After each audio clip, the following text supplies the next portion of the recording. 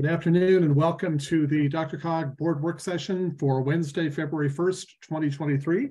This is DRCOG Vice Chair Steve Conklin, Chair of this meeting. Thank you for being here tonight. With that call to order, we will go to public comment if there is any. Melinda, if you could let me know if there's anyone wishing to give public comment. And information on that appears on the screen. Yes, sir. Currently at the moment, I do not see any hands raised. We'll give it just a moment here.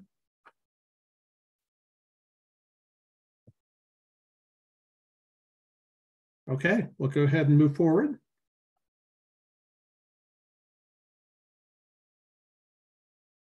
With that, you'll note that you have received a summary of the December 7th, 2022 Board Work Session as Attachment A. Are there any questions or comments on that? Okay, with that, we will continue to item number 4, which is the fiscal year 2024-25 Unified Planning Work Program, or the UPWP Development Update, with Ron Papsdorf. Mr. Papsdorf. Thank you, Mr. Chair. Ron Papsdorf, Transportation Planning and Operations Director. I'm joined this afternoon by Todd Cottrell, our Manager of Project and Program Delivery, and Josh Schwenk, Transportation Planner, who works with Todd on our Transportation Improvement Program and UPWP work. We're here this afternoon just to give you a briefing on our work to develop the next 2-year work program for fiscal years 24 and 25. That will begin October 1st of 2023 and go through September of 2024.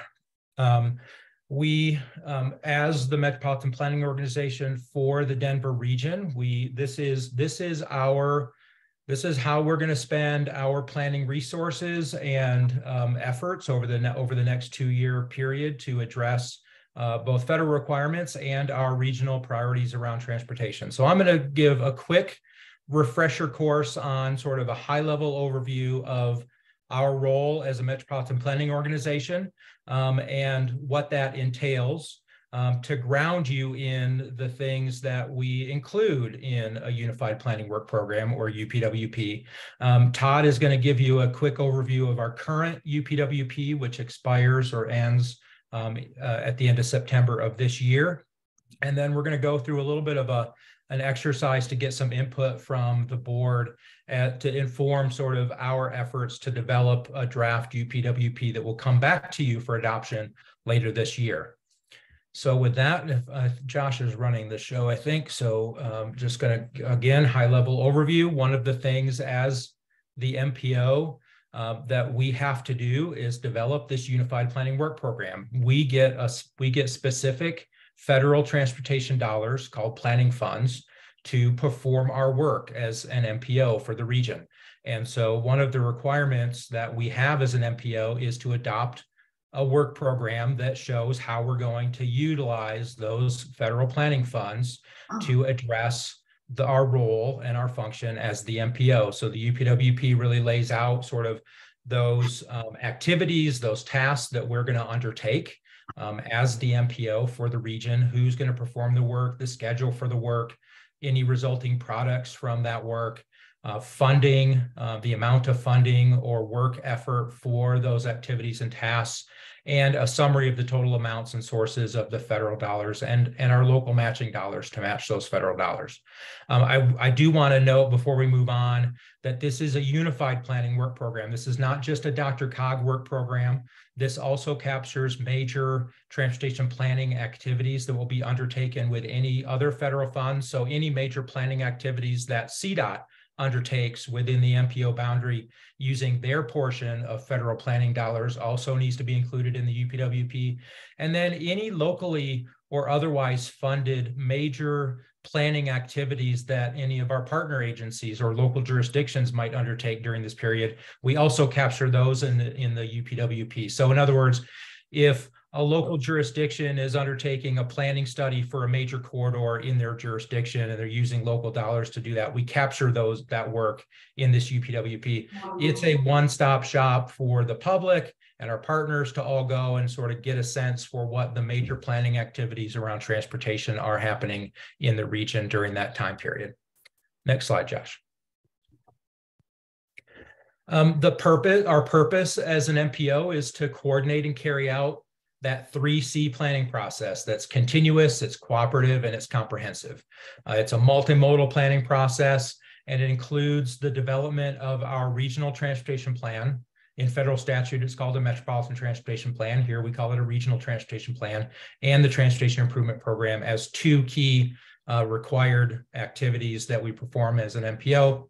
As you all know, that's done cooperatively. It's not just a DRCOG thing. They're done cooperatively with all of you, all of your jurisdictions, as well as our other partner agencies, including principally CDOT and RTD, among others.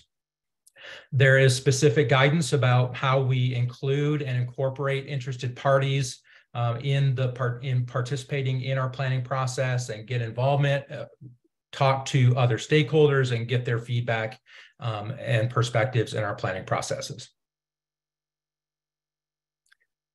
The scope of our transportation planning work as the MPO, federal statute lays out specific planning factors that we need to consider and implement through our strategies and our planning process. So around economic development and safety, accessibility, the environment, modal integration and how different modes of the transportation system interconnect, management and operation of the system, maintaining the system, that's preservation, making sure that the system is resilient, and enhancing travel and tourism. So those planning factors are laid out for us by Congress in federal statute and says our planning process needs to address those planning factors.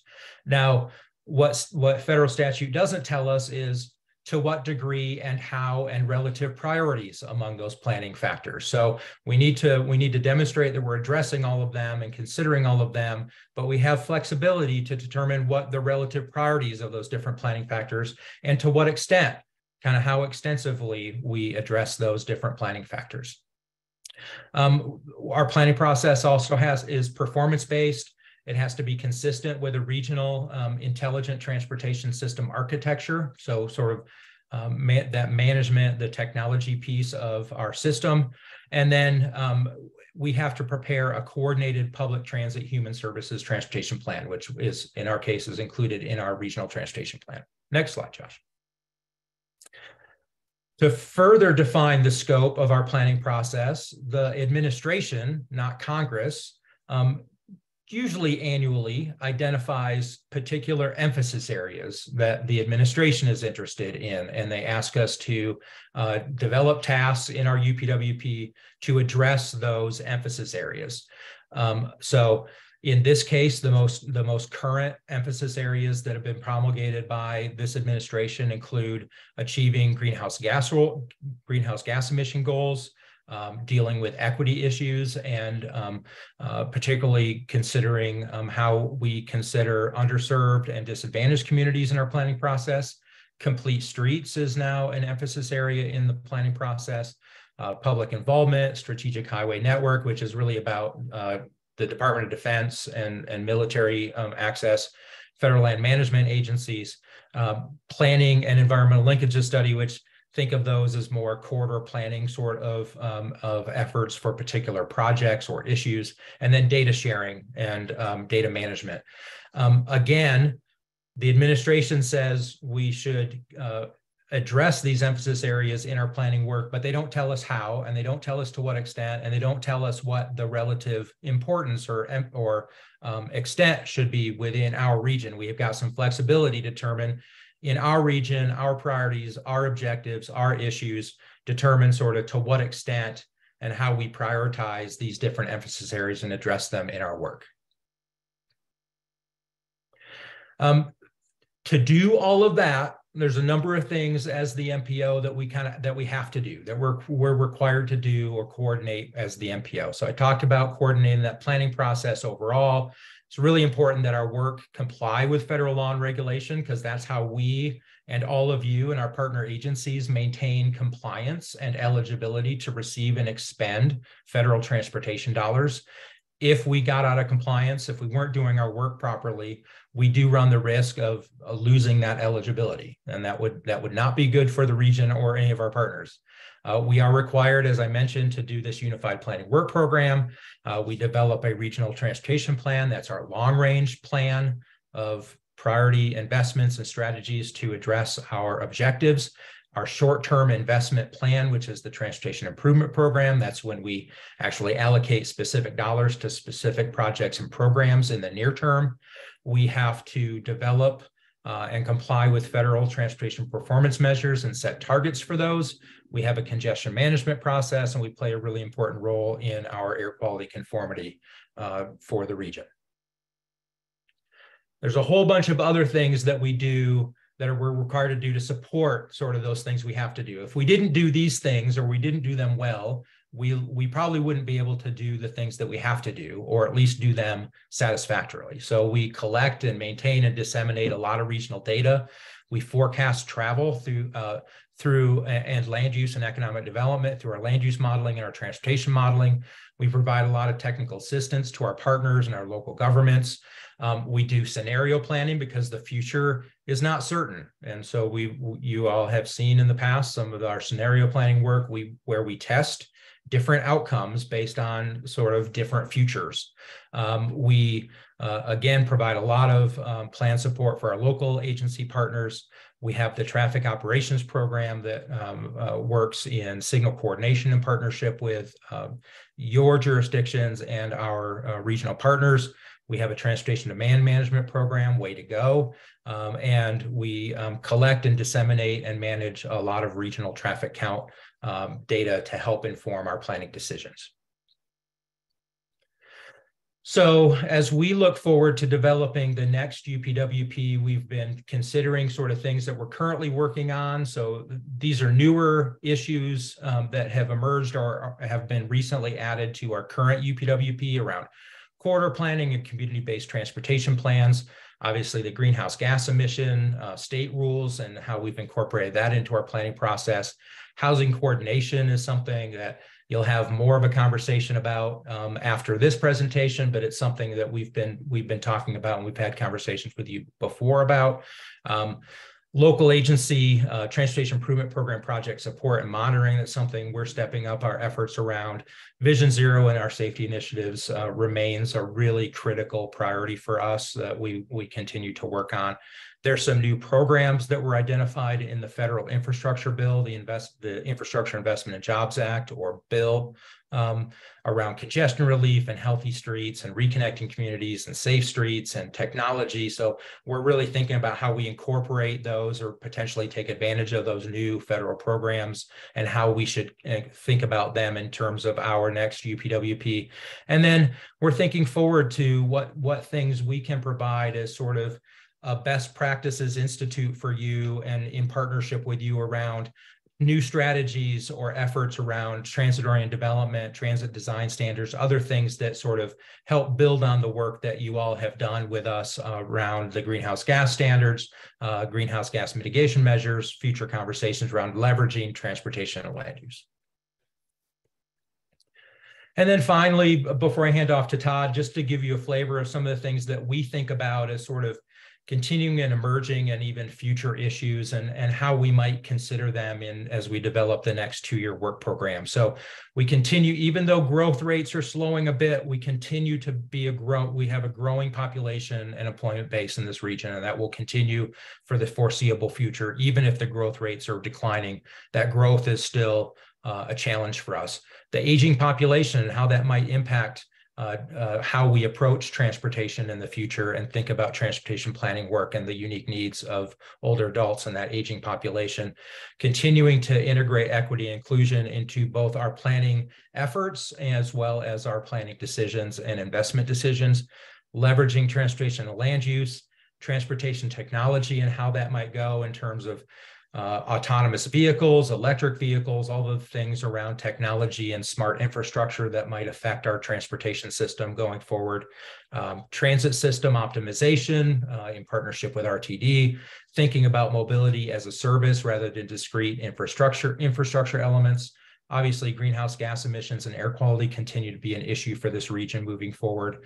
How we address complete streets and multimodal safety, integrating micromobility into our system and how that affects travel demand and our transportation planning decisions. The future of travel demand management and telework. How sticky will sort of the pandemic changes in travel patterns and teleworking and those other changes that we've seen over the last couple of years, how long will they last in the future? Are those permanent changes in travel behavior, and or are they going to be more temporal? And how will that feed into our planning processes?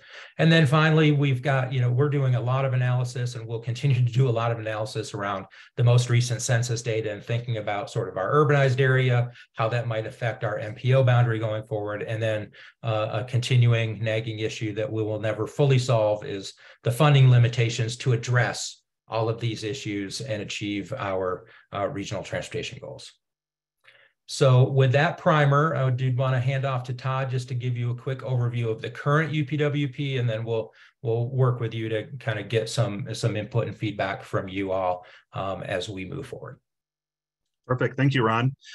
So first, I just want to take a few minutes and outline sort of what and how this document is organized. So the document historically has been organized into objectives. Traditionally, there has been 7 of them, like you see on your screen. It's certainly important to keep in mind that that is not all what's in the document. Each one of these 7 objectives is broken down into anywhere from 2 to 10 activities. Each one of those activities have numerous tasks, and even some have deliverables depending on what that activity or objective would result in. So we're going to dive into each one of these individually. So next slide. There we go. So first one, program administration and coordination. It pretty much speaks for itself, but it's the objective that we use to essentially administer the MPO program, including the staff development, staff training, most importantly, maintaining this UPWP document, providing the amendments to that, and then also coordination with the next UPWP document, a 2-year document that certainly will be included within every document that we have. And of course, ensuring that we're compliant with all of those laws, regulations that, that we have to do to maintain our MPO status. Objective 2 outlines planning, coordination, and outreach, and it's sort of put into 2 different buckets. So first of all, increasing the participation and support of the public throughout our entire planning process. Then also engaging with your staff in all of those activities with our partner agencies, really to address some of those issues that are consistent with the MetroVision goals and policies. So things like the public engagement plan, coordinating with CDOT, RTD, and of course, local partners, including your staff. This would also include any time that we reach out and have a public hearing with the board. So all of those activities planned with the public. Objective 3 details the long-range and multimodal planning. Primarily, this is going to look at the region's long-range plan, so MetroVision and the MetroVision Regional Transportation Plan, but it's also going to look at the various other modal plans that DRCOG has created. So active transportation, TDM, freight, corridor, community-based, and complete streets planning. Really trying to incorporate all of those long-range plans into one objective. Objective 4, project programming, or better known as really focusing on the transportation improvement program. And this is really looking to identify and implement those priorities from that previous objective, including maintaining and updating the TIP, especially holding those calls for projects with the main TIP calls and also those set-asides that we certainly will be going forth here in the near future. Objective 5 focuses on transportation systems operations, really looking to implement those priorities identified in MetroVision and the Regional Transportation Plan, but looking on strategies to improve the safety and effectiveness of the existing system as a whole. So looking at the congestion management process, ITS, security and safety planning, and also innovative mobility planning. Objective 6, public transportation planning or transit activities, looking at those rapid transit corridors, regional bus network, transit facilities, working closely with RTD on these activities. In fact, contained within this objective, there are many RTD-led activities and tasks that are included.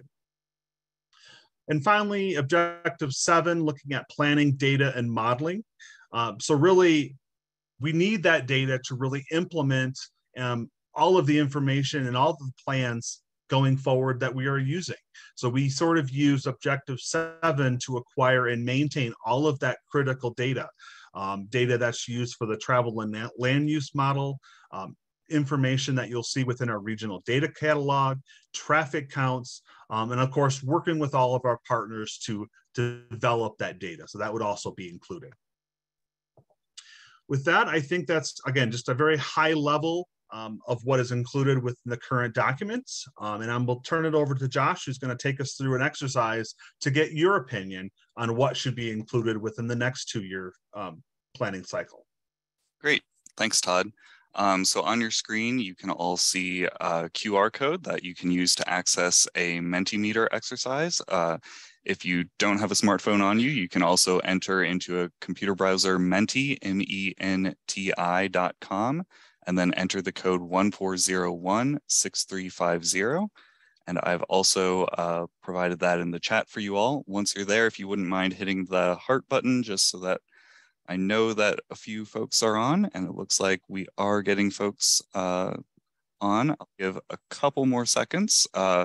But once I do change the screen, you do have that code in the chat, and it will also be at the top of each slide. So you won't miss out if you're not on just yet. But I'll give a few more seconds for folks to jump on.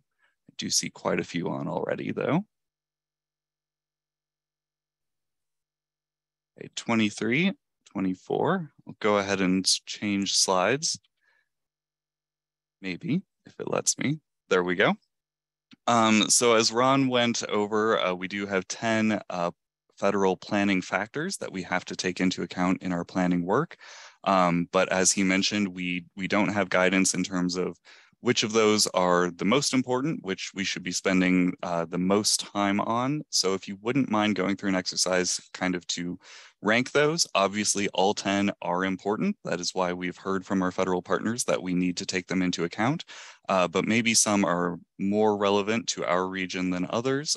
Maybe some are needing some additional time for our staff to focus on. So if you wouldn't mind going through and ranking those in terms of what you think our staff should kind of prioritize and spend the most time on, that would be very helpful. And I see a few those responses starting to come in.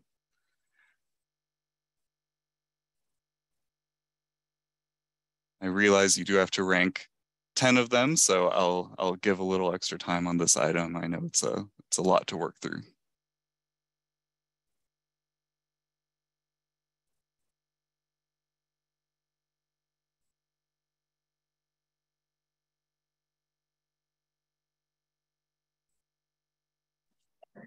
Hey Josh, it's Jessica Sandgren. I'm sorry, I just came in from another meeting. Is this showing up as like a poll or something? I don't see anything. Yep, so if you can either use your smartphone or a internet browser and enter menti.com, it's MENTI.com, and then it will prompt you to enter a code.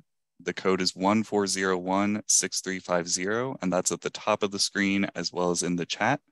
And once you enter that, you should have the option to provide your responses.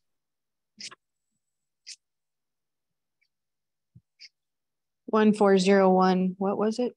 6350. Okay, thank you. Sorry for coming in late. No problem at all.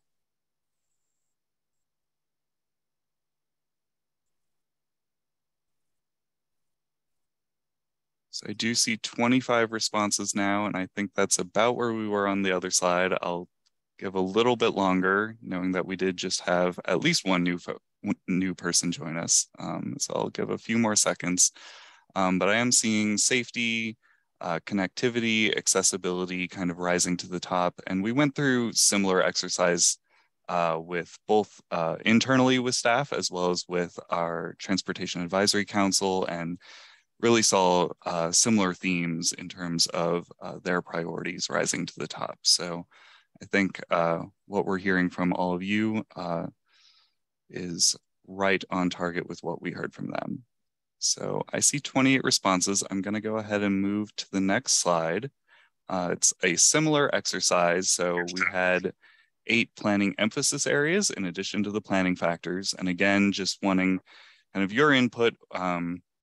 What are our priorities for the region? What should we spend the most of our time addressing in terms of these 8 areas? Just to provide a little bit of detail for those that aren't maybe the most intuitive, strategic highway network is really referring to coordination on access to military sites and federal land management agencies that's working with agencies such as Bureau of Land Management, National Park Service to ensure access to their sites. So I'm seeing some results starting to come in.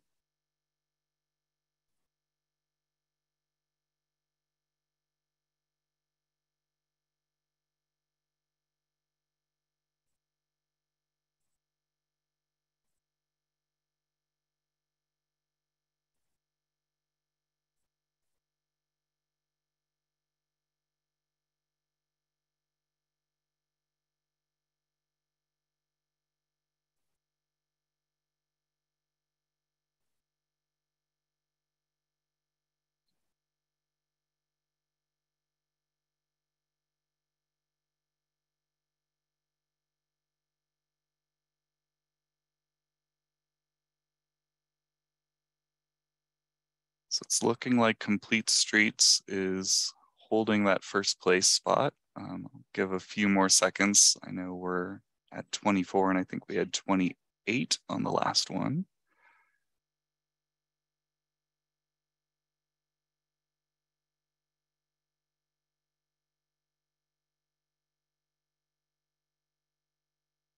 It's looking like Complete Streets and Planning and Environmental Linkages studies are kind of rising to the top, followed by data work and taking into account equity and environmental justice. So I'll go ahead and move on to the next slide here. So for this, this is open-ended. We really want to hear from all of you as representatives of your local communities. What types of regional transportation challenges or issues are facing your community that maybe are best addressed at a regional level? So what role does kind of DRCOG play in those local transportation issues that you might be facing? And that might be things that we are already doing that you definitely want to make sure that we're continuing to do. That might be new ideas that you have. So I'm seeing access to rapid transit showing up.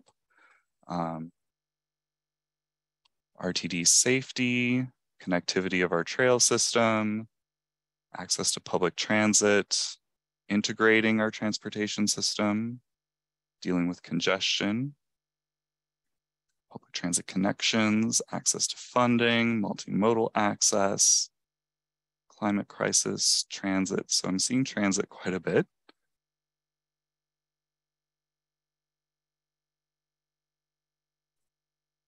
Just so all of you know, all of these responses will be provided back to staff as they are thinking through their tasks and activities for the new document. We'll provide this input back to them so they know what your priorities are, what issues you're facing in your communities, so they can think through how best to address those as part of their work. So I do see 26 responses. I'll maybe provide few more seconds for you to get responses in if you have any additional ones.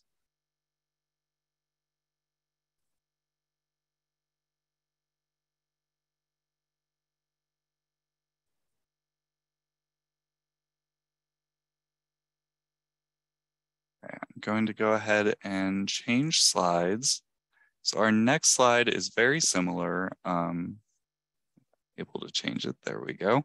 But really wanting to know kind of from a regional perspective, the last question asking about your community, but what is the region facing that DRCOG is really in the best position to address?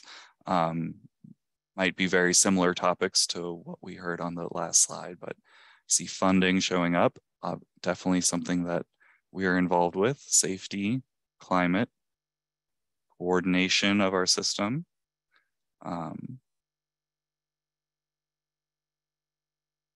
Okay.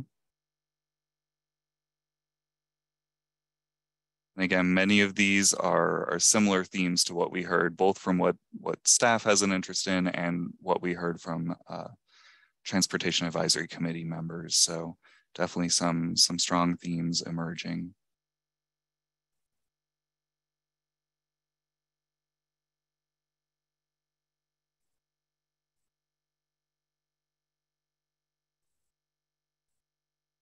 Being safety, mobility options, funding, data, seeing a lot of those types of responses. So I'll give a few more seconds for you all to get your responses in. We'll wrap up for today.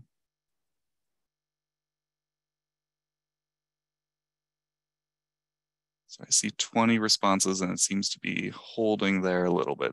Oh, there's one more. So last call on those. All right, I'm going to go ahead and move us on. So just in terms of next steps, as I mentioned, staff is currently going through exercises to think through what those tasks might be for the next 2-year period. So definitely all of your feedback from today will be provided back to them so that they can take that into account during those continuing discussions and make sure that they're addressing the region's needs based on what we heard from all of you. Once we have those draft lists of activities and tasks, we'll put that into a draft document that will go out for public comment. We expect that to be from June 14th to July 14th for a 30-day public comment period.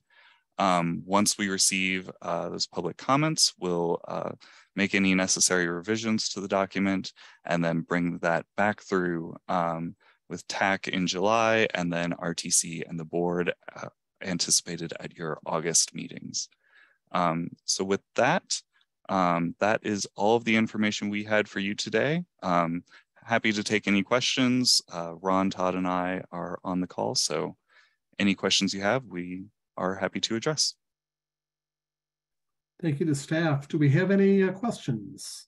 And in advance, I apologize for any mispronunciations. If I mispronounce your name, please call that to my attention.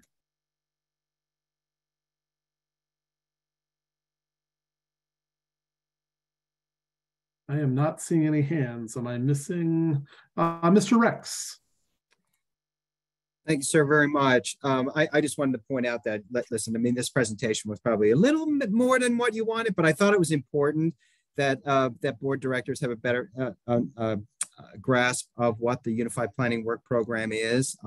There's a lot of compliance requirements associated with the development or the running of a metropolitan planning organization. And I just wanted you all to see how comprehensive our work program is to actually get us to where we need to get in order to be eligible for all that federal funding that we receive as an MPO.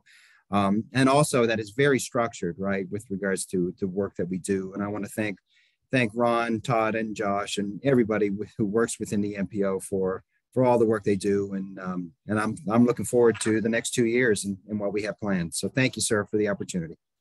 Great, thank you very much. And thanks. I think the presentation was great in terms of giving us that insight.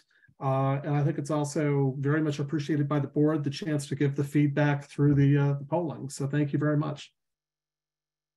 With that, seeing no comments, we will move forward on the agenda.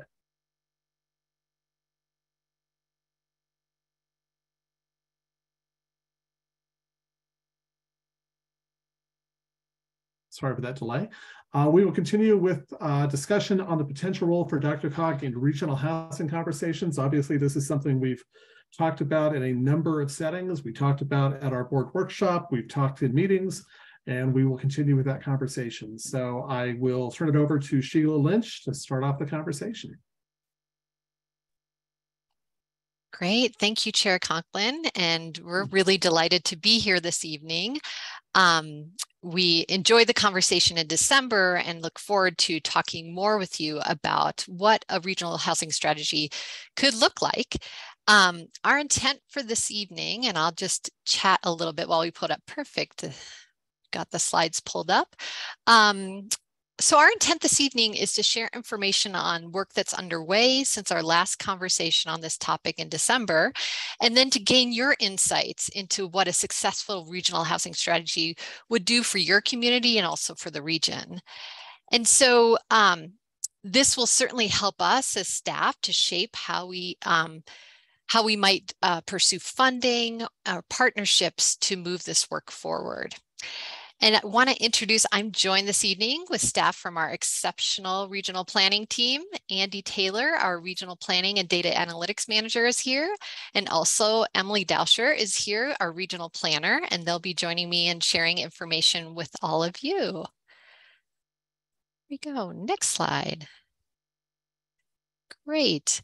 So what we hope to cover this evening, first, we want to provide a little bit of background. I know that there are some new board directors with us this evening, so we wanted to ground us in some common and kind of information that we've been through before. So I'll quickly summarize some of the discussion we had in December about a regional housing strategy. And I also want to call attention in the staff memo, we included a few reference documents that might help you in kind of either refreshing your memory of previous conversations or bringing you up to speed on where we've been. Those things include information about a board retreat in April where we talked about housing and a board work session that we had in May where we really explored the connection between regional transportation planning and housing. We'll also, I guess, let me back up. As staff kind of reflected on the conversation in December and started thinking more deeply about how we may approach a regional housing strategy, we realized that our regional plan, Metro Vision, can play a really important role here, and that there's incredible context, but also some strategic direction that may help us as we think further about a regional housing strategy. So we will touch on that. And then we have been engaging with our peers across the nation to understand work that they've been doing related to regional housing and coordination work they've done in their regions. And so we'll share out some of what we've already learned, and there's more to come there. And then we'd also like to share with you just what we have planned in terms of work underway. Some of the stuff has already started, and wanted to call out specifically that we have some plans in place to convene staff from your communities to dive a little bit deeper in the scoping conversation. And then we really want to spend most of the evening really hearing from you and having a conversation with you that can further define what kind of work we really want to get into when we talk about regional housing coordination. Great. Next slide, please. And we can go one more. We, as I mentioned, there's been several conversations that have gotten us to this point, and we thought it might be helpful to just refresh your memory of some of the themes that we heard in December when we spoke. Certainly, we heard loud and clear that convening, coordination, and program management are needed when it comes to regional housing coordination. Several board members identified that one key role we can add value in as an entity that brings local governments together is that coordination space.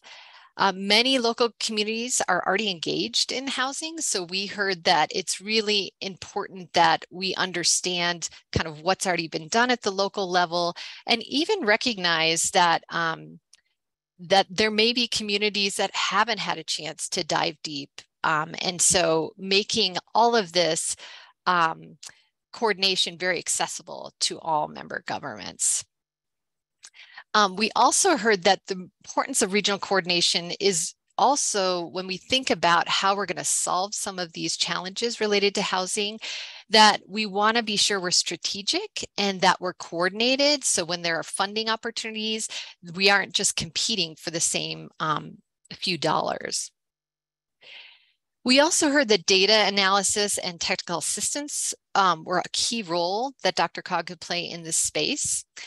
There are many housing challenges that are common across jurisdictions, and there would be tremendous benefit to really coordinating some technical assistance to address those common challenges. And DRCOG's history and expertise in providing data analysis and products would greatly contribute to a regional understanding of what's needed as we move forward. And so understanding what do those growth projections look like and understanding where those might be. With all of this in mind, we certainly need to be mindful of avoiding duplication, that there's been a lot of studies done around housing, and we really need to be strategic about where further data analysis is needed. We also heard from all of you that policies and programs need to be accessible across all communities, that not all communities are starting from the same place, nor are the context of all communities the same. And so it's really important that whatever we do, that we're mindful of that. Another key point that we heard is that communication strategies that are broad, strategic, and impactful are important, and that we really have an opportunity here to start developing a unified vision, but also ways that we can articulate that in our own communities in order to really get people behind that vision. And lastly, we heard that overall, we need to develop some shared goals and desired outcomes that will guide this regional work.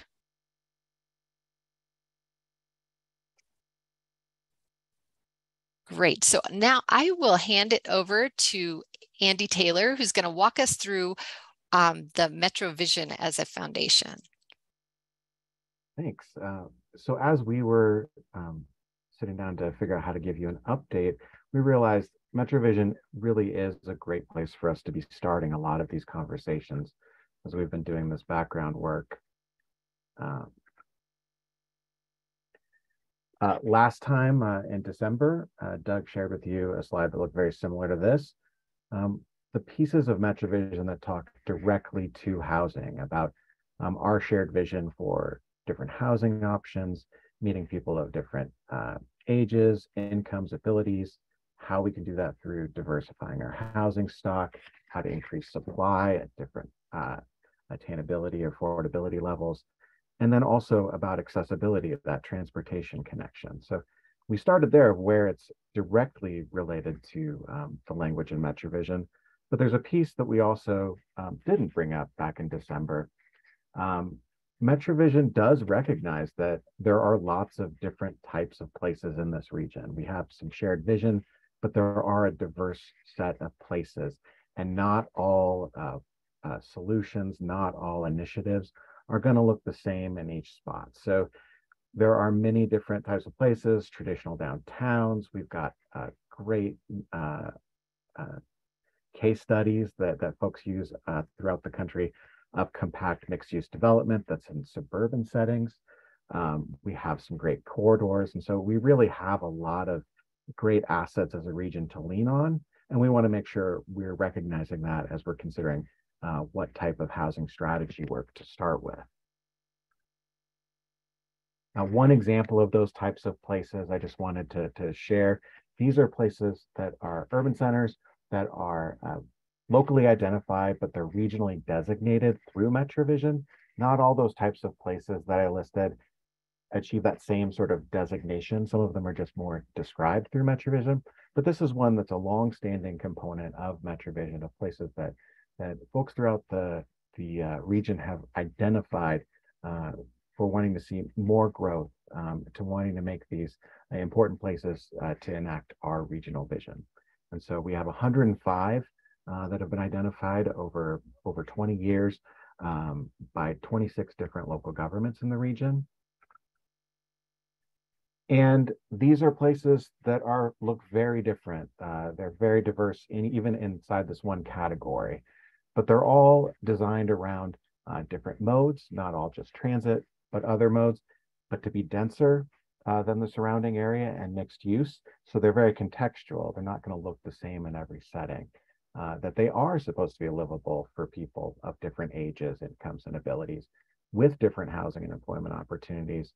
That these are places that we can promote regional sustainability. These are places that we looked at when we were talking about some of our greenhouse gas goals, because these are places where we could see potential for shorter trips or trips using alternative modes. So these are places that play into that part of our MetroVision. But these are also places that integrate well hopefully within the context that they're in around the existing neighborhoods. And MetroVision itself recognizes that there's no one-size-fits-all approach when it comes time to seeing how this plays out locally, that individual communities really will need to see how these outcomes and objectives, including these ones related to housing, play out through different pathways, really different initiatives, different policies, but at different speeds. But we can see that shared vision be realized. So that's a key part up front in MetroVision that was worth emphasizing here, that it's not just the language directly related to housing that we have to build on as a foundation in this housing work, but really that there's other pieces of MetroVision for us to move forward with in this work. And so with that, I will pass it off to Emily, who's going to tell us a little bit about what we've been hearing in our initial conversations with some of our peer regions. Thank you, Andy. So to learn more about what peer MPOs are doing in this space, we've been reviewing their strategies and programs, but we've also been having a lot of conversations with those MPOs, and those are ongoing. Next slide. Thank you. So in researching housing efforts throughout the country, one big takeaway is that there's no predetermined structure for regional housing strategy. There's no universal purpose, there's no universal outcome. Some have opted to center their work on peer resource sharing. Others focus heavily on submarkets. Others emphasize data to tell the story. It's no one-size-fits-all approach. While we're still researching and talking with peers about their models to figure out what will best suit our region, we know there won't be one model to follow. This does allow us to incorporate approaches that build on existing DRCOG work, like what Andy talked about, also around technical assistance, data analysis, and convening. Two examples that we want to highlight are Seattle and Houston. They've emphasized completely different approaches in their work. In Seattle, Puget Sound Regional Council, their regional housing strategy addressed growth, affordability, sustainability. And one of their approaches included looking at submarkets, typologies, and heavy data analysis. Submarkets are a very common approach with regional housing strategies. They link areas in a region geographically, but also economically. Typologies look at different kinds of communities and what characteristics they have in common, such as transit or development characteristics, rather than just a geographic location. This ensures that the plan will have recommendations suited for different local goals, and that communities can implement those recommendations in ways that make sense for them. In Houston, at Houston Galveston Area Council, their growth was happening unevenly. So in their suburban communities, some were growing really rapidly, others were pretty stagnant. So to promote growth in some of their communities and help manage it in others, they incorporated a lot of collaboration and convening tools in their plan. This includes collaboration between different local governments, between governments and stakeholders, governments and developers, and outreach to the general public about housing. So they're able to really learn from each other to strengthen their communities as a region. And it's hard to say what the effects of these strategies are right now, because most of them are pretty recent in the past couple of years. But what we can say is that the adaptability of a regional housing strategy and the work that DRCOG has already done will ensure a successful planning process and implementation. So I will turn it back over to Sheila. Great, thanks, Emily. So we thought it might be helpful to just share with you, in addition to what Emily was just sharing, different things that are underway to really further the discussion about a regional housing strategy. So next slide, perfect. So as Emily shared, we're actively engaging with our peers across the nation. We plan to summarize what we've learned and share that with all of you once we have had all those conversations. We have also, as you're all well aware, that the Affordable Housing Development Incentives Grant was made possible by House Bill 1271 back in the 2021 legislative session, and 18 of DRCOG's member governments have received funding and are doing some level of housing needs assessment or planning. And we plan to bring together staff from your communities to hear more from them about what areas of regional coordination they think is most important. We also have been having several conversations with our regional partners. We've been reaching out to groups that convene different sectors. So Urban Land Institute, which convenes primarily the development community, and also chambers of commerce and other places where we can really engage with other sectors to understand, when we talk about a regional housing strategy, what are they already thinking, where are there opportunities for partnership, and especially opportunities for funding this kind of work.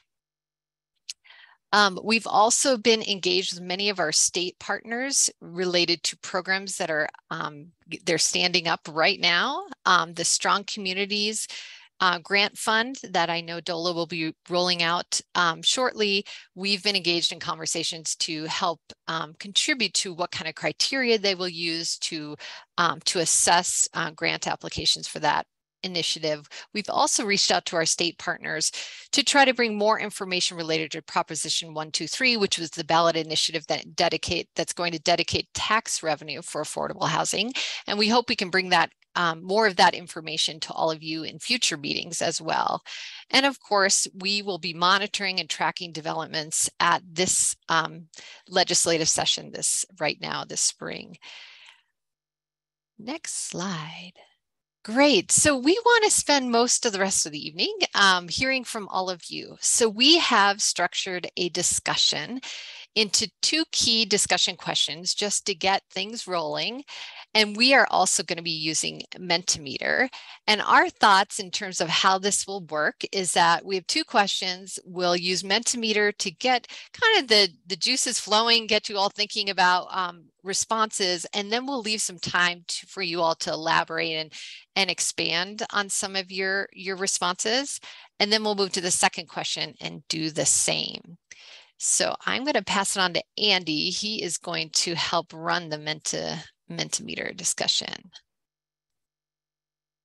All right. Well, I think we've already been through this once tonight. So if you could just go ahead and go to menti.com. The code this time is 28831870, or you can use that QR code on the screen. And it looks like lots of you know the drill right now. We've got the thumbs up on this slide. Just help let us know how many of you are in there and ready to go.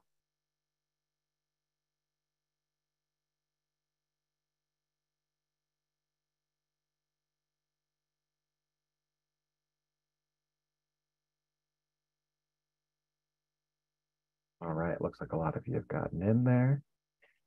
I will go to the first question.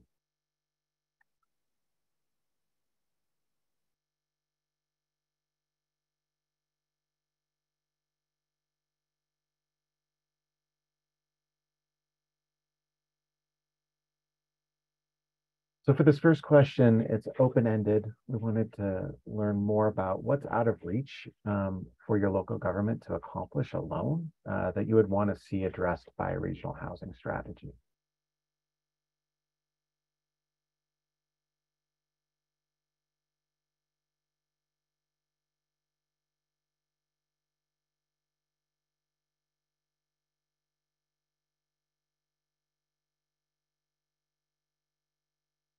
transitional housing, additional funding, supportive housing, more on funding, coordination with state agencies. Yeah.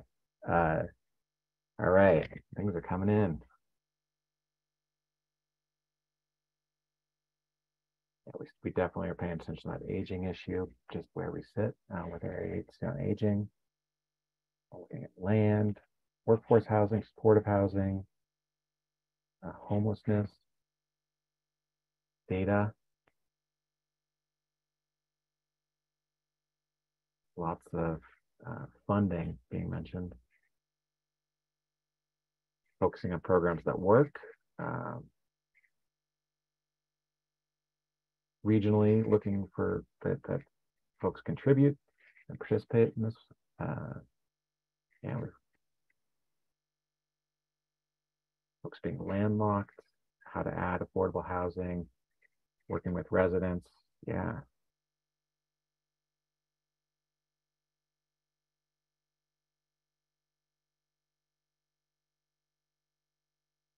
Looks like we've heard from a lot of folks. Obviously, we can take more than one open-ended response, but hopefully this has gotten the juices flowing a little bit to start further discussion if anyone has anything they would like to add or just to discuss based on some of what you're seeing on screen related to this question about what you would want to see accomplished by a regional housing strategy. And I'm just going to pause the share so that we can all see each other through this discussion as well.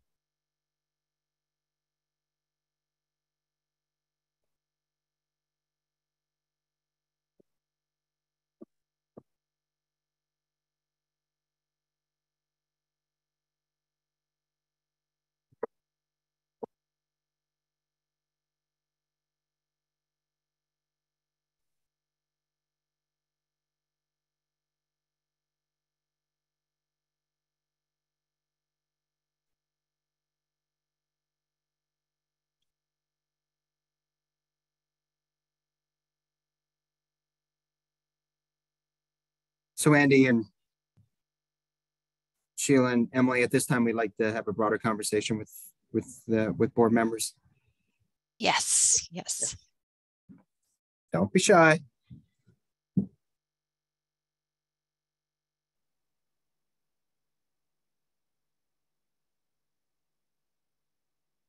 Director Sandgren. Thank you. Thanks for the questions and opportunity to share this information. I think it's going to be great to have DRCOG kind of looking at this as analysis. I just came from a CML board meeting from the subcommittee on housing, and there's a lot of concern about some of the bills that are coming forward and just the actual amount of money that, you know, given the current climate, it's not going to go very far. Inflation and cost of construction. So there's a lot of fear that while we might have funding available, what is the actual amount available? Which cities and towns will meet the criteria? And generally, some of the zoning things that are coming up, is that going to match what our needs and wants are as municipalities? So I've asked them if they've spoken with anyone at DRCOG, given that you guys are also doing this housing assessment, and their answer was no. And so I think that would be helpful for us at CML in the housing subcommittee to have sort of the same data, because it is a good discussion piece, and it does actually help us when we look at this as a whole. And we're dealing with the state through CML and not just the DRCOG region. Okay. Director Shaw. Thank you. I saw some really good comments come up, including affordably purchased housing. And in one of the groups I was talking with earlier, it came up that, a lot of the condos and townhomes that were being built, maybe 10, 15 years ago before construction defects, they were building for young people, but not necessarily, or people that were very capable of going up very narrow staircases with steep stairs. And so even if the type of housing was being built that we needed to be affordable, it wasn't necessarily something that could be shared with both the young and old or differently abled. And so there's kind of maybe that's a place where we could play a role to try and make sure the quality of the housing, if we can get some that is affordable and for purchase, that it would be suitable for multiple generations of people and those of different abilities. Thanks. Thank you. Director Baker. Thank you, Mr. Chair. I wanted to thank Sheila. I think this is great, and Emily and Andy for this presentation. Very helpful. I had a couple of things I want to say. I appreciate the avoiding duplication. And I know that a lot of us have been frustrated with each jurisdiction wanting to jump in and do something. And we've been frustrated by the lack of maybe coordination in this area. But I also wanted to say that when I brought this back to my home jurisdiction, there was a lot of caution that they expressed a lot of caution about the fact that MDHI is apparently the federally recognized entity charged with doing the coordination and enlisting cooperation, and that another entity such as DRCOG stepping in to do that may be duplication, but it also could be stepping on toes. So I just wanted to throw that out there, that's what I had heard, and maybe we can discuss that at some point in this. Thank you. Great. Director Levy. Yeah, thanks. I think this is a really challenging conversation because what I find challenging about it in this context is like what has DRCOG done traditionally, and what tools do we have available? What tools do exist in statute or tied to the federal funds that we have, versus what we really want to do? And my brain hasn't really made the leap to, well, what could we do if we could get the legislative authority to do it, you know? And I think that will be, to me, the absolute best conversation we could possibly have. But, you know, just to focus in on this conversation we want to have this evening, I think so against the backdrop, we do have the governor's agenda, and we're all hearing about it from different sources and having different inputs, and we're members of Boulder County's in CCAT, and some are in CCI, and there's CML and the MAC, and so lots of conversations are going on. And I think one of the things that is really challenging about what the governor wants to do is that we don't have a way to do regional housing strategy. And so everything is happening, you know, that's being discussed is going to have to be implemented by individual jurisdictions that don't want to give up any of their land use authority. And I think the same with what we may, you know, putting the governor's agenda aside, I think the biggest challenge is that we really do need a regional strategy, but yet how do we bring that about without any of us saying we will relinquish some of our authority? That's the tough nut to crack here. And like in Boulder County, we have a lot of goals and visions and priorities around the economy and interconnectedness and transit. And our policy is not to try to do as little housing as possible in unincorporated Boulder County, because we don't think that is good land use. We think it fosters sprawl and it fosters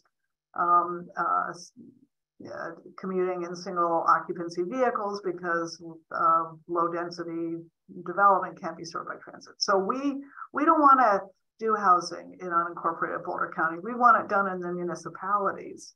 And for us to be successful at that strategy and have a decent supply of workforce housing, we have to have Louisville and Lafayette and Superior and Longmont and City of Boulder and Erie, be willing to join us in that strategy. And so I think getting folks on board with, whatever your sort of travel shed and is to, to share a vision. I think that's what we really need. And I don't think we have the tools to do that. We have actually done that to a large extent in Boulder County in the form of intergovernmental agreements among our municipalities. And the fact that Boulder has our comprehensive plan, and I think most of our elected officials buy into that. It hasn't always been the case, but I just think it's a really incredibly important conversation. And I think we're just going to have to think about a lot of different ways and maybe be willing to make some regional trade-offs and accept some housing that we might not want, or give up some things that we might not want to give up. Great, thank you very much. Director McCullough. Well, thank you so much. So first I want to say hi to everybody. Juan Marcano, I represent Ward 4 on the Aurora City Council. I'm excited to be here. Welcome.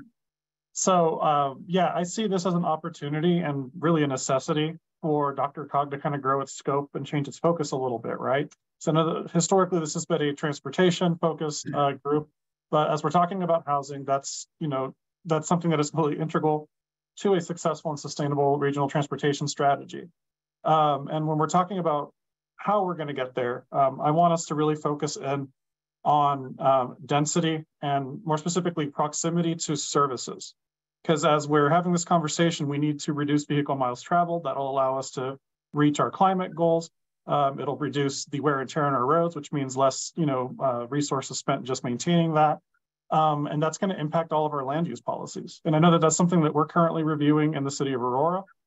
We have a really great internal planning department that is taking a look at some of the stuff that I and a couple of my colleagues have brought back from some conferences we've attended. And there's huge opportunities in Aurora and in a lot of the other jurisdictions represented on this call. I think of places like along the Havana corridor, where we're going to need to work together with the city of Denver to make the most out of that area. Parker Road down southeast towards Centennial, unincorporated Arapahoe, there's a lot of potential there. And of course, in the southeast of Aurora near unincorporated Arapahoe, and also I think Parker. There's a lot of growth that's going to be happening out there.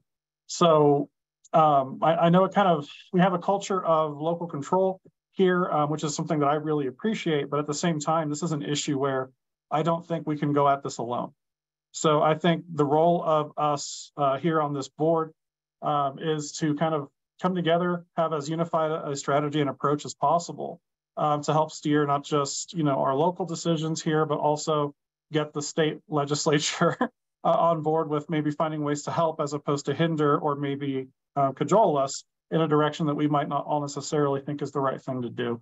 And I also just want to mention this also really does tie into homelessness. I'm a big believer that if we're going to actually do something about homelessness and be successful at that, we have to work together as a region. I understand that there's some apprehension around MDHI and their current approach. I think that, frankly, that's something where I'm going to also elevate Houston, since we already talked about Houston a little bit. What they've done over there is an incredible success, and it is replicatable, but we have to have regional collaboration to make that happen. They have the advantage of having a lot less jurisdictions. The city of Houston itself is kind of like a slime mold. If you look at it on a map, they own most of the territory in and around Harris County. Here we have a ton of different jurisdictions. So I see them represented again on this board. So it might make sense for DRCOG to maybe become a central agency for addressing our homelessness issues there. And I will, of course, continue to advocate for a comprehensive and systemic commitment to a permanent supportive housing, because that's how Houston's managed to reduce their homelessness rate by 64% over the last 11 years, which is a feat unmatched anywhere else in the country. So, all right, so that's my soapbox, but that's where I'm at. Great to be here with you all, and I look forward to building a relationship with all of you. Again, welcome. Director Harrison. Thank you very much. And I agree with Director Marcano and a lot of the assessments he made as well. I think in terms of Erie, when we have met with our consultant in regard to affordable housing, one of the things that really became readily apparent is that there are many levers to try to accomplish that feat. Very challenging, complex levers that various municipalities may have the resources to be able to do, whether it's people or funding, but recognize that that's not the case for everyone. And so what I think would probably be helpful in regard to where DRCOG can come in is maybe work on developing sort of a modeling sort of application or something in regard to taking all those factors in that make up that you can attack affordable housing from different perspectives, and then maybe put it in a way where you can take in other information that comes in there for your particular municipality, and then feed that information in there, and then see where that modeling comes out, because then that would kind of help in some way, help each jurisdiction be able to figure out what works best for them, given the demographics and the environment that they're in. I know that's a challenging thing to do, but where we're trying to wrap our heads around, well, what do we start with? I mean, there's these mechanisms here that we can try to do. That's, say purchasing property, which in Erie is rather expensive, if anybody knows, and it's the case everywhere. That's one aspect of it. And then another aspect is like, okay, what funding is out there, whether it's federal, local, or state, that might be able to help in some regard. And then there's a mixture of both. So I think different levers that we can kind of take a look at and feed that information in would probably be very helpful for us. And maybe for other communities can try to take that instead of a one size fits all or something to that effect. I hope that makes sense to those that are here on this call, but I think that's helpful. Also, especially with the fact that we are able to afford, acknowledging that we can afford to have a consultant come in at an unspecified amount, I'll say. Others can't.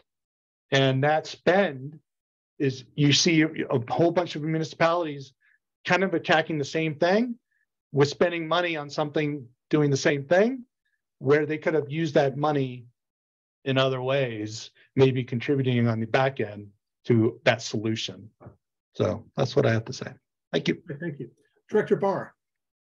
Yeah, thank you so much, Dave. I'm not going to repeat things that everyone has said here, but I do agree with a majority of what has been already spoken so far. I do think that, like, with regards to DRCOG's specific role, obviously overnight, DRCOG is not going to turn into some sort of giant planning authority and, carrying out the wishes of every piece of legislation that comes out of our state house. And and I don't think anyone here thinks that is going to be the case either. But I think that the levers that DRCOG has available are the kinds of the TIP funding, the transportation funding that already exists, and then creating, changing the current incentive structures, gradings, prioritizations of projects to fit more in line with these kinds of new, I don't want to say new, but these evolving ideas around denser, more affordable, more inclusive housing. And to speak to Board Member Levy's point as well, yes, it's not just purely affordable housing, but it's diverse housing, it's infill projects. And how can DRCOG use the funding levers and incentives that it already has and lean into the kind of legislation that's coming out that promotes that affordable development, rather than necessarily taking a spot in terms of doing the planning and recommending? Because as was previously mentioned, there are so many jurisdictions already doing that. And Littleton, like others, is carefully watching what is happening. And I hope that in this coming year that we can also propose things that are going to be in line with those statewide objectives. So hopefully it will make it easier for us to do those projects if we know that there is also co-financing options available that we have a higher probability of getting in our transportation networks. And I think that is really where DRCOG can truly play a role. And I just wanted to point out too, with regards to local control, obviously none of us really know exactly what that's, what this season is going to turn out in terms of actual legislation. But that being said, I think there's also a lot of different ways. And again, I think Board Member Levy brought this up as well, that there are real benefits to seeding, not everything, but small components of one's local control to that larger authority for everyone to reap those benefits. And I want to say too, Pikes Peak Regional Building Department is a good example of this, where they don't necessarily cede local control over everything, but consolidating certain specific types of services like building and permitting and planning departments to have cross-jurisdictional kind of authority. So it doesn't necessarily mean you give up the ability to say, setback distances or parking restrictions, but maybe saying we should have common building approval structures that we can all agree on. And I think those are kind of like good ways to slowly enter into those regional planning, zoning, or otherwise larger efforts. So anyway. Thank you very much. Director O'Dorisio. Steve. Thank you. I appreciate the comments that I've heard already. And I know everyone hates it when we all kind of talk about other comments, but I got to tell you, Clara was right. We want to, as counties, be able to connect the dots between cities and dense areas. And I think we need to do our best to try to do that. The hard part is when cities aren't, may not want density or to allow some of those things. And so we're having that challenge internally, even within our own, respective families. And so I agree with the notions that we should be trying to do this regionally. And I honestly think that DRCOG already has a way to do some of this. We're starting to see the merging of these issues that before were they're always related, but you see this, these are merging hard. Like this is like I-25 going from 3 or 4 lanes into one. And everyone's like, wait, you're supposed to stay in your lane. And all of a sudden now we're like, well, housing is merging with transportation, is merging with environmental more than ever before. We knew they were all on the same highway, but now we're starting to see these lanes merge. And I think it behooves us as a region to leverage tools like DRCOG, who have, I look at it as unparalleled infrastructure for collaboration, data sharing, dialogue, and the different perspectives that we have just in this group is just, I'm optimistic that we can get through it. But it'll take us to have some tough conversations among ourselves, even within our respective county families with our cities, because it's not going to be easy. But I also agree with what Juan said, is that there's going to be some things that are going to be, you kind of have to choose. There's going to be some things that people are going to want to force on you. And those things are going to either be forced prohibitions, don't do it, or forced mandates, you have to do it.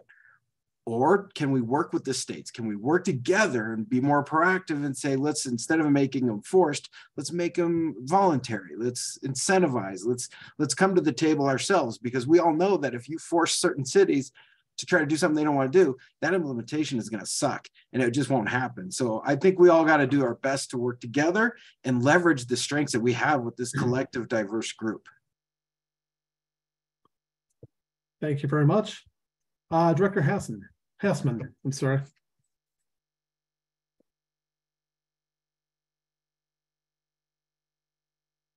There, I solved the mute trick. Several people have said what I'm going to say, but I'm going to say it slightly differently. And that is, we have a lot of information across our DRCOG membership. And in terms of coordinating with each other, it could be that we could centralize some of that information with some type of form that includes successes, programs, and activities, and so that we can access it by not talking to each municipality, but to find it in one place. So I think Director Harrison and Levy and even Dr. have hit on that point, but I'm talking about something that DRCOG can do in terms of gathering that information and putting it in one place. And one other thing I mentioned previously was having DRCOG gather the value of affordable housing and have that available as a resource that we can take advantage of for all of our municipalities. So those are my two comments. Thank you. Thank you very much. Director Mulvey. Hi, how you doing? Sorry, I'm not visible all the time today. My concern, I'd like to echo what a few things that have already been said. We are a part of a regional housing authority, as it were, but the bottom line for how to create affordable housing usually lies with the developer or the people constructing the homes, and those are private interests that we often don't have the ability to incentivize, especially when contracts with the landowner are old. So we're not all similarly situated. And I think that matters a lot. So if you're in on the ground floor when you need to develop something, that's fantastic. If somebody comes before you and you can say, oh, well, we want you to do X, Y, Z as part of the deal, that's doable. But when, 15, 20 years ago, something has been put in place with zoning and other requirements, and you don't have a whole lot to do about that, and you also don't have a budget for it, it's really difficult to do that which some of these larger cities and entities are suggesting we should do. So I'd like to ask that be considered in the broader policy framework for the region. Thank you. Thank you very much. I'd like to make a couple of comments. Something you just said, we're not all similarly situated, I think is a really good point. I am a fan of coordinating. I'm a fan of working on these issues. I have some concern about treating everybody the same way. And that's where the local control issue comes in sometimes. We have some communities that have a lot of open space, a big palette to look at things and to possibly do some things. We have other communities that are pretty landlocked. Mine is certainly one of those, a small community, that there are absolute impacts to if decisions are made for us, as opposed to us doing it as part of our planning process. And I really encourage us to think about unintended consequences. We have, just in general, if a piece of housing leaves and is replaced by density, is that density necessarily cheaper, or is that dense housing that we are suddenly making much more expensive? And I think we just need to, in any coordination, need to understand that all of our situations are not necessarily the same, and to be looking at and thinking about those unintended consequences as we go towards some of those goals. Director Maurer. Thank you. Yeah, good discussion. I just wanted to chime in with some of the problems that we're experiencing. We did a housing study. We are still in the middle of it, and it's been at it for about, seems forever. But one thing is that, first of all, we're kind of landlocked. The only piece of land we have is right near the airport, and then there's this thing called an influence area, and then the airport gets mad at us, and yeah, it's just a tough challenge for us right now. The other is, it was brought up that developers come in and they're like, sure, give us some incentives here. I think we can help you out. Well, okay, so we're looking at that, but it'd probably be pretty limited what we could offer. But then it also, who's going to manage that? Who's going to make sure it remains affordable? So does that mean that now my city needs to stand up a housing authority? So that's one of a bigger piece for us right now, that how are we going to manage that if we're able to go that way? And the other thing is that we're really looking at seriously, because we are so landlocked, is what homes we do have. And we have a lot of senior citizens and elderly population. Maybe we can split the homes, and allow for them to have two separate accesses. So I was just going to let everybody know that's one thing that we're really having to dig into. And then, so yeah, centralizing the discussion for us would be great. because we just don't have a lot to offer, but we really want to be a part of the solution. Great, thank you very much. Any other comments? Okay, staff? Great, thank you. This conversation is so very helpful to staff. And I see that we only have 5 minutes left. And what I'm wondering is perhaps we can, with the menti.com, what's great about that is we can give you those questions and you can fill them in even at any time. So we could leave that open and have you contribute to the second question. How about we can put the second question up on the screen, and I will put the code in the chat. Sorry, we didn't see that quickly, Commissioner Ordoricio. Apologize for that. It happened earlier. But one of the things we thought would be helpful is to just start thinking about envisioning what success would look like. Sometimes that's helpful in kind of zeroing in and focusing on what's important. And so we came up with this question: what successes of a regional housing strategy would make you proudest?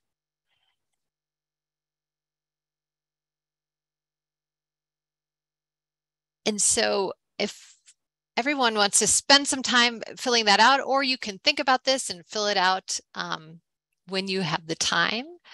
But I want to be mindful of time because I know we don't have much left. So Chair Conklin, I'll pass it on to you. Right. Thank you very much. I appreciate the conversation. Absolutely. And as noted, we are running low on time, but thought I'd see if there were any final comments from the board. Or Mr. Rex, did you have any closing comments? Thank you, Mr. Chairman. I really don't, but to thank you again for this conversation. It is tremendously helpful for us, and you know, we'll go back and have a look at all the comments were made and try to propose our next step related to this. Yeah, again, we're here to help, and whatever we can do as staff, as your staff, to help in this project, we're happy to do it. And to an earlier point someone made, we definitely don't want to be in a situation where we're duplicating what someone else is doing. If we can find a place that is useful and helpful to all, we're here to help. So please, let's continue this conversation. Fantastic. And I think the conversation has great value as we hear from each other and continue to work towards common goals. And I think we heard some of those common goals as we were going through tonight. So thank you very much. I do not have my calendar open to see when our next meeting is. Hang on. I apologize. Well, actually, it's going to be the same day. It's going to be March 1st. So, and with that, if there's nothing else for the good of the order, we will adjourn. Thank you all very much. Appreciate your time. So appreciate you being here today. Thanks, everybody. Thanks. Bye. Thank you. Thank you very much. Take care, everybody. Bye-bye.